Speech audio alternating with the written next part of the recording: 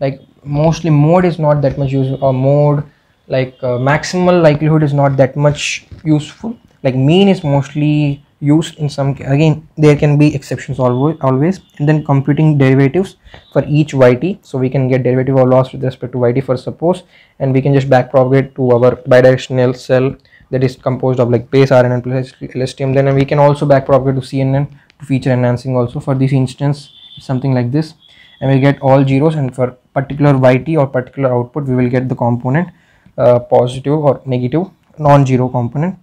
And it's something like this: aggregate derivative over mini batch and update the parameters of neural network so that the training happens. And then prediction, as we have seen decoding techniques maximum we can use, or beam search decoding we can do. So once the model is ready,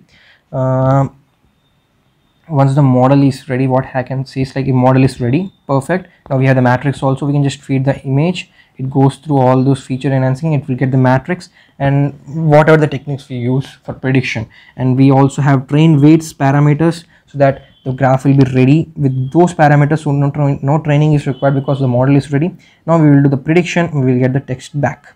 We can use like the graph, the whatever the chart we are getting graph, we can use when passing through all those layers in prediction, or we already have the trained scores, so based on that also we can use. We can just need to relate both.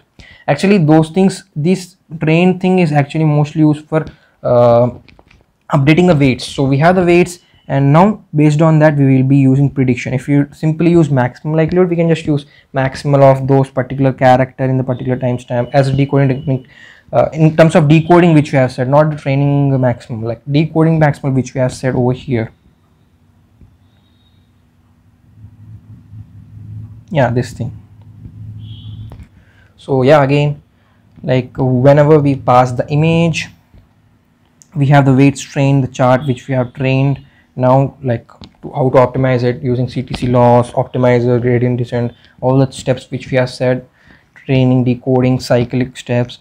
So we can use that, and we can also construct new chart as the images, test image is passed through that. And then again we have weights, so it will update, and then we'll do the prediction using different techniques like maximum likely, or different decoding technique like maximum likelihood thing, or beam search decoding, so on, etc. So that was this, and so that was a quick summary, and all the summary steps which I have shown can be same, but here just we need to, in the matrix we also need to add one more character dash, so that this training step which I have said, so this thing, so these kind of problems can be avoided, like decoding times. If you want double, if you want like pre-processing when we do, for suppose if we do, so if you want 2 jets means if you has dash also, so if it alignment is aligned like this, then the answer for ground test value, if it is this, we will get. But if the ground test value is this, and if you align like this, we will get this thing, we will not get this. So that's why we can add dash also, and again repeat all the steps as given in the summary. Then again decoding with blanks, like with blanks we have little modified techniques we have shown, like adding that to the matrix. So then decoding and encoding problem will also be solved.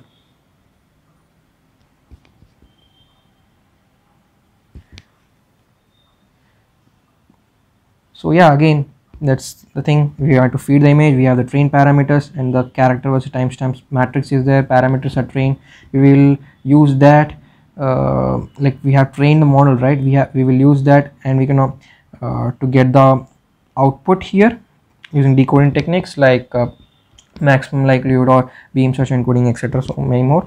Or we can just construct a matrix like passing test image.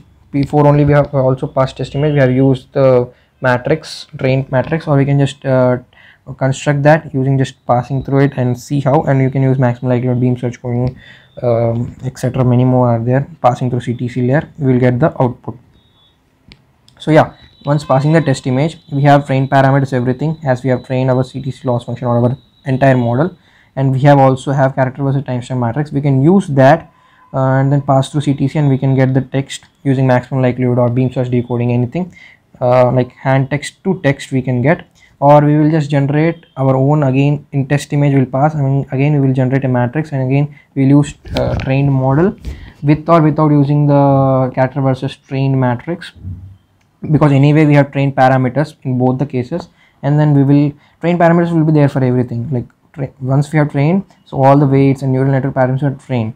So then we will pass through the ctc thing, this module, and we will get the output using again first step also, and next step also we can use like most likely average. Again the average, those things are used in training. So in decoding things, decoding technique like maximum likelihood or beam search decoding, etc., many more we can use to get text. So from hand text to text we can do like these two cases, or like so like we can do using these two cases mostly. So yeah, thank you.